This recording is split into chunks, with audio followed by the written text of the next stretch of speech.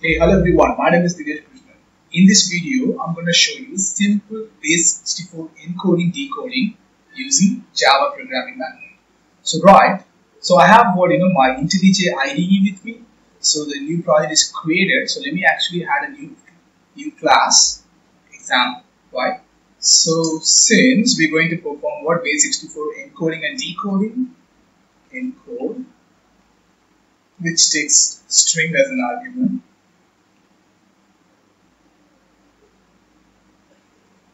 The return type of this method is a string, and then one method is to be publicly available. I want to declare this method as static. So this is going to take a string and going to encode the string and going to return the encoded string. So that's 9 this method, right? So let me take the string. So I'm going to do what? So encoding, right? So I'm going to do the basic Base64 encoding in Java. So we have a class in Java development package Base64 dot encoder. So I'm putting an encoder reference equal to get an instance for this encoder, we have to call Base64 dot get encoder. So if you call this encoder method, get encoder method, you will probably get the instance for this encoder, right? So now I got an encoder instance. Now let me encode this,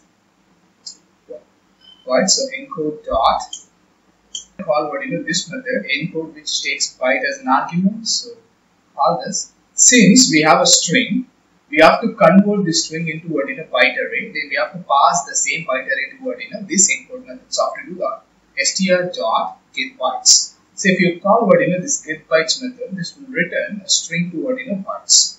So now we actually pass the array to the encode method, and this is going to return the byte array. So I'm going to call this is actually encoded, right, byte array. So now I'm going to convert this encoded byte array to string. So now return new string.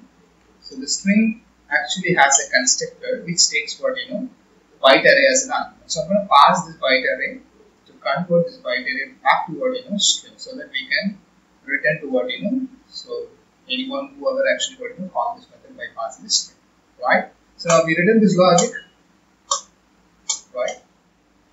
So what this method exactly going to do? So we taking the string from the user, we got the instance for the encoder, we passing the string as a byte array. So now we got encoded array, we are converting back the encoded array to string, right? So now let's perform decode operation. So how to do that? So decode, I'm going to create a method called decode. So which is again taking string as an argument, right? I want this method to return string, so which is going to decode and return back the original string. So public static, so that this method can be called, right? I want this method to be public, right? So now let me actually create a decoder. So how to do that? Base64 dot decode decoder.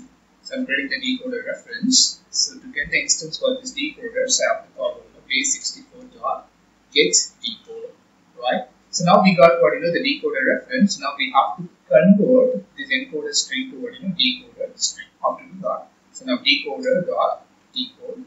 So that takes string as an argument. So we can pass it as it is, right? So but that's returns byte array as an argument. So now we have to take byte array. I'm going to call this byte array as decoder,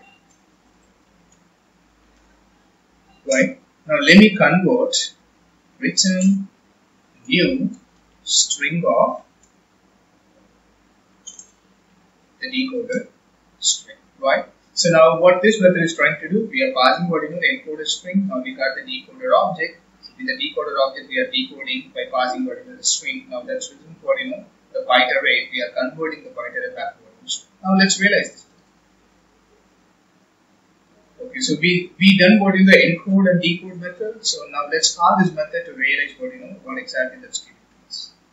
So then we have a main method in it, probably static void main, right? So I'm gonna have one string, the original string of GNet string equal to Dinesh Krishnan, right? So I'm gonna call this out. I'm gonna say encode I'm going to pass what this.